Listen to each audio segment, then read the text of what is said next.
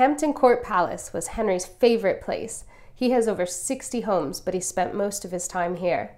The palace was actually stolen. Henry's Lord Chancellor, Thomas Wolsey, had spent 10 years transforming a little country manor into a magnificent Tudor palace. When Wolsey was unable to secure a divorce for Henry, he seized the day and made Hampton Court Palace his own. Henry covered the walls with expensive art and transformed the palace into a hotel, theatre, and banquet hall.